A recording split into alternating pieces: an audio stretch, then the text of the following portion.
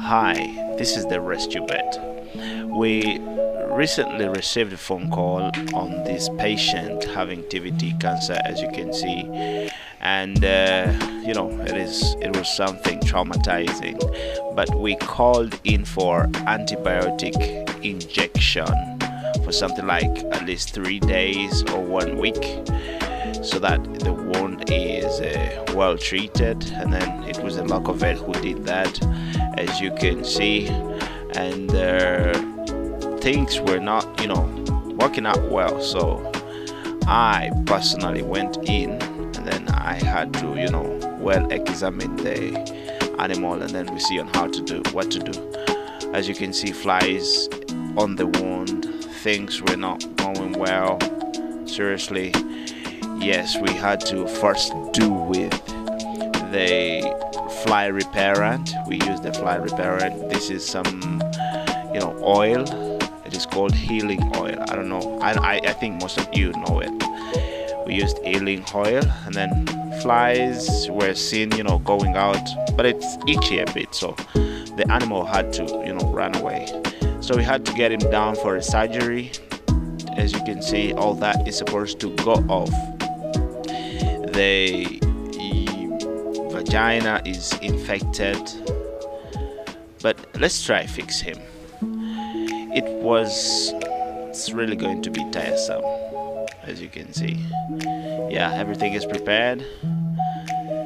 As you can see, everything is prepared. So we had to cut, but I was traumatized. And if you're not used with wounds, I ask you to please skip this part. Please, if you're not used to wounds, I ask you to skip it. Well, as you see, all that is supposed to go out, so let's go for a cut. That's the cut. Oh god, it has to be a deep cut, and all we saw was some cancerous tumors. As you can see, if we do a close view of that, seriously, it was very, very, very scary. So we had to remove each and everything. I ask you, for if you're not used with wounds or anything, it's better you quit this. We had to remove each and everything. We had to remove a lot of tumors, but they were big and recognizable, so we had to get them off.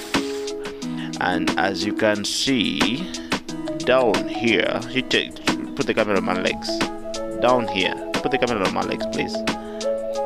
Put the camera on the legs, please. Get the camera on the legs. As you can see, all those are flesh tumors being removed. It was some complicated surgery, and here are some of the photos after this surgery. Please like and subscribe, and therefore let's keep in touch and subscribe and share.